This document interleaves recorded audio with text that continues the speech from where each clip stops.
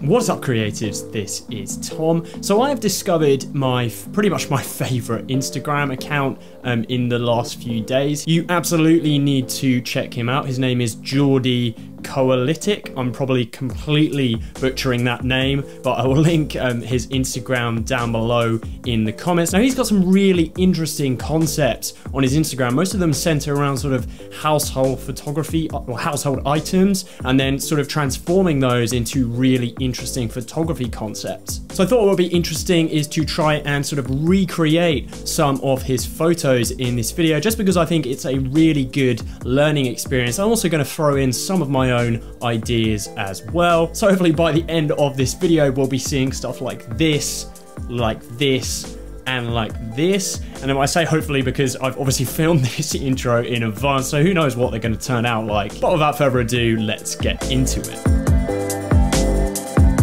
Alright, so we're going to start off with the first of the three photos that we're shooting today. So most of the B-roll is just pretty static. I just have my camera set up on a tripod here. But the first one I tried is actually like slinky photography. So you basically take the photo through a slinky, pull it out to its full extent, and you get this kind of really interesting sort of parallaxy effect. I think in retrospect, I probably would have shot this a little bit less wide open, kind of at an f4, f5 rather than down at f2.8, but it did end up looking pretty cool. And I especially like these shots where we got gate crashed by the little dog, so you kind of had the slinky effect along with the little dog checking it out as well. Quite a nice little shot to start off with. Then we come to my favorite, which is actually sort of water bottle photography. So I actually took just a standard water bottle and I cut the end off both ends,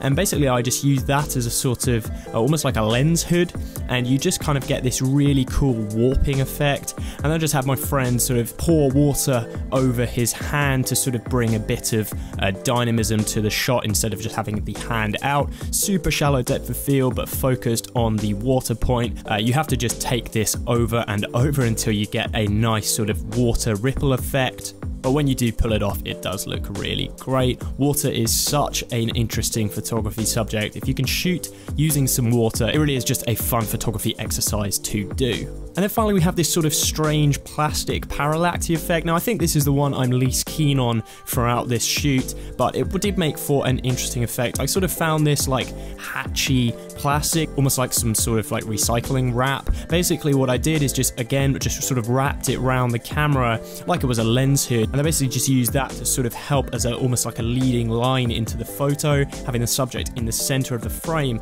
and that at the end. And again, it just gives an interesting visual effect, whereas this normally just would have been a static portrait with a soft depth of field. You actually have just something additional to add interest to the frame. Again, not something you're going to want to do all the time, but just an interesting effect all the same. There we go, guys. That is the video on this one. Hopefully you did find it entertaining, interesting. Personally, I just love the way that these sort of everyday items can be really transformed into amazing photography props. Definitely check out Jordi's Instagram. I will link that down below in the description, and I'll catch you in the next one.